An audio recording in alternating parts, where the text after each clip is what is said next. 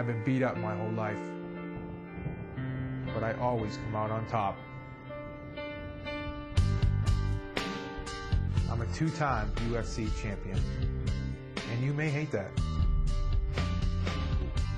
Hate the money, the power, the girls. Hate my right hand. You know what I hate? I hate to lose. Sherdog.com with Sokoudjou, Terry. The African Assassin. The African Assassin. That's People are wondering where you came from. Yeah, at the press conference, the weigh-ins on Friday, you speak a little French, but clearly you speak English. Yeah. You know, you're working out with Dan Henderson and Team Quest. How did that relationship start? Actually, it started in 2004, I think, when Dan was trying to get ready to fight Nakamura, and he was looking for a judo guy. And then they found me, and then I came up, and I liked it, and I stayed. Did you have any inkling during your judo competition that mixed martial arts was something that you wanted to work on? You know, I used to look at MMA as a bunch of butt-naked guys in a cage just doing some stupid things. You know, I never had any kind of experience with it until then. And working with Dan and the guys at Team Quest sort of changed your opinion about it? Yeah, I liked it, and it was more, you know, it was kind of harder than judo, I mean, for me, because I went from gi to no gi, and then the rules were different, but it was kind of more exciting. Yeah. And as a kid, I always wanted to do some boxing or kickboxing, but my parents were always, nah, you know, we don't want you to do that, because it's like, you know, street fighting. Although back in the jungle, there's no street, so there's no street fighting. So what's all this in the jungle stuff? Are you playing it up for the Japanese media? You fighting lions and tigers and everything? You didn't fight any lions and tigers out there. So you want me to bring you to the jungle? Follow me, you'll see.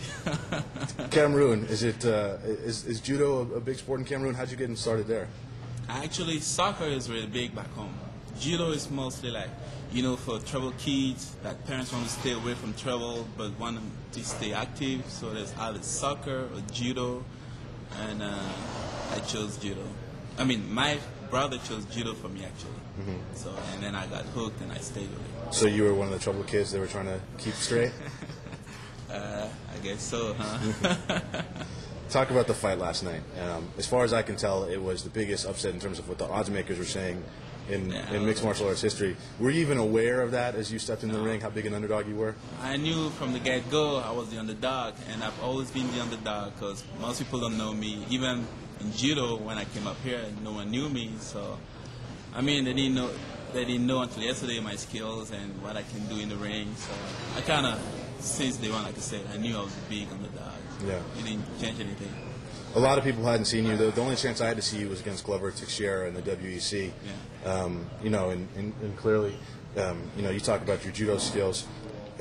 What is the difference between MMA and judo, and how are you going to translate that into your career?